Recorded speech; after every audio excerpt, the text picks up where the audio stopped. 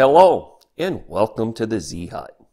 Today I would like to show you how you can make an LED simulate candlelight. And as you can see here, I have a plastic jack-o'-lantern Halloween decoration, and that is what I have in there right now. That is not a real candle. That is a simulated candle. Now this is a plastic jack-o'-lantern, but you could also use this, in a real jack-o'-lantern, a grown pumpkin. That would work fine. You could use this, say you wanted to make a table candle that, well, didn't actually use wax. This would work as well. There's lots of different applications for this. In this tutorial, I guess I'm just going to show you how you actually build this.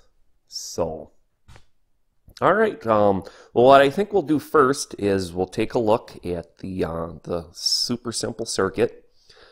And there's only 3 components to the whole thing.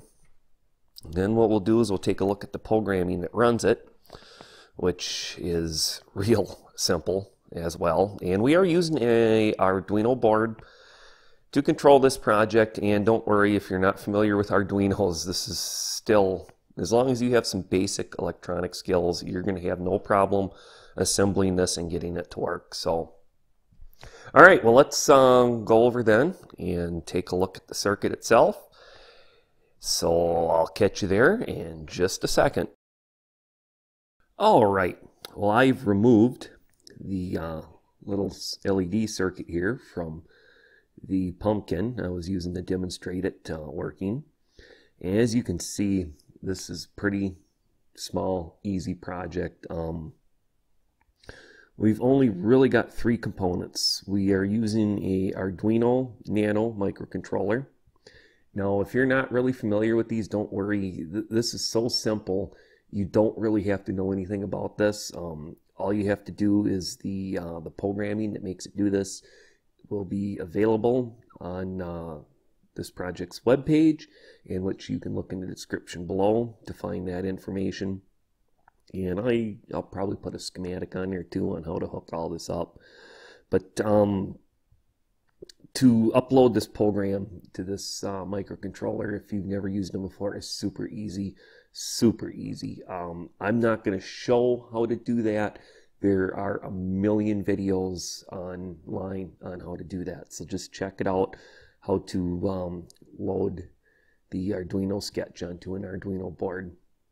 Now, I do recommend a Nano for this because it's a smaller microcontroller.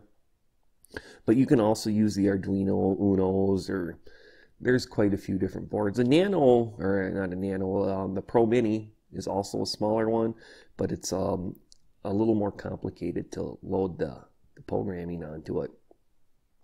Other than that, I'm using a Piranha LED. These are the super bright LEDs. You could use this if you're going to use it in a smaller, like a table candle that you're making.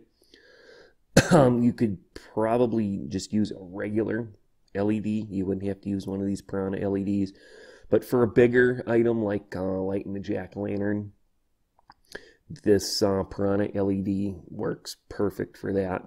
And then I just have a 33 ohm resistor connected to it because this is all powered by 5 volts. And if you put the full 5 volts to this Piranha LED, it will burn it out. But with a 33 ohm resistor, it cuts the current down enough and you're fine. And then I just have it connected to digital pin 11 on the Arduino board, and that's a PWM pin.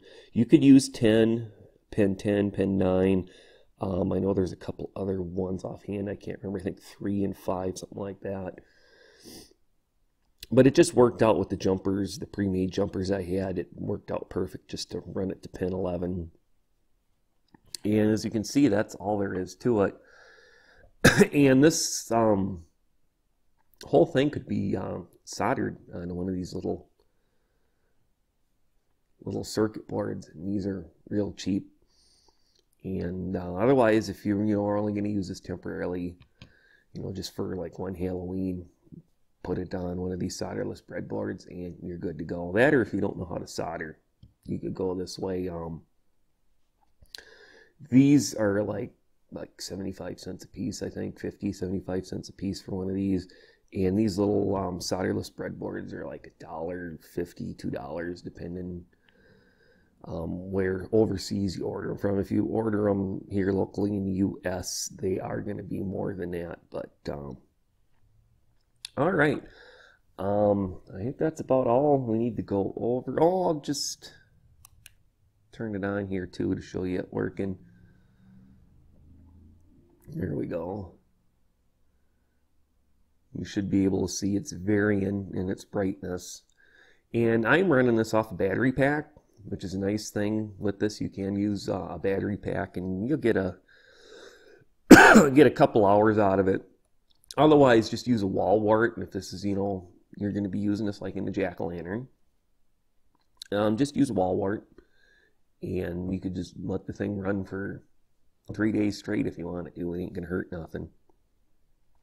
All right, well, let's go over to the computer and I'll run through the Arduino Sketch really quick. But if you're not familiar with the Arduino, don't worry. Click on the link below to the website and you could just download or copy the sketch, the Arduino programming, and then upload it. So if you don't know anything about Arduinos, don't be scared away on this project. It's really easy. All right, well, I'm going to fire up the computer and we'll take a look at the sketch and how it works really quick. So I'll catch you there in just a second. All right, I got the Arduino IDE opened up here so we can take a look at the sketch. And as you can see, this is about as simple as you can get. I think the only smaller sketch I've ever seen before is probably just the blinking LED. But all right, let's just get right into it. So what we're doing here first is we're defining which pin the LED light is on. Now, of course, I'm using 11, but if you're using like pin 10 or 9 or whatever, just change that number right there. That's all you got to do. And then we have an integer, and I'm just calling that Rn. And what we're using this for is to store the value of a random number that we're going to generate here in a moment. I'll get to. In the void setup, we're just setting the LED pin as an output, of course. Now in the void loop, so what we're doing is we're making the Rn equal, and then we're generating a random number, so we're putting in random. And I found the value of 50 to 255 works pretty good. You can go a little bit lower than the 50, and it'll work, but it seems from the 50 to the 255, the random number between there, it really simulates the candlelight a lot better. I did try it once with it at 10, and sometimes it'd be extremely almost not on. And once I got to 50, it was looking pretty good. So you can go ahead and play with that, but I recommend just using 50 there. So then what we're doing is we're analog writing the LED, the random number that we generated. So it's going to be the number between 50 and 255. And remember, for the PW pins, 0 is off and 255 is full on. And anywhere between there is different voltages. So the LED will be brighter or dimmer. Then what we're doing here is we're doing a delay of 200 milliseconds between each change. Now, I did play with this a little bit. 100 does work too, and that actually works if you wanted it to act more like it was in a windy environment, simulated candlelight. That works really good. 300 just kind of seemed a little slow to me, so I recommend between 100, 200. You can try 300 and see what you think, but I'll leave that up to you. All right, and that's all there is to it. All there is to it. So Well, to get a copy of this, if you don't want to type it in, but I mean, how easy it is, you probably type it in almost as quick as you could download it. You just look in the description below, go to my website, and you can copy it and paste it right into the Arduino IDE. And that's all there is to it. So I would like to thank you for joining us here at the Z-Hut today. I hope you found this information useful. If you did, please give me a thumbs up. I'd appreciate it very, very much. So I'd like to say, well, have a great day. And here's a couple more minutes of the jack-o'-lantern running with the simulated candlelight LED in it.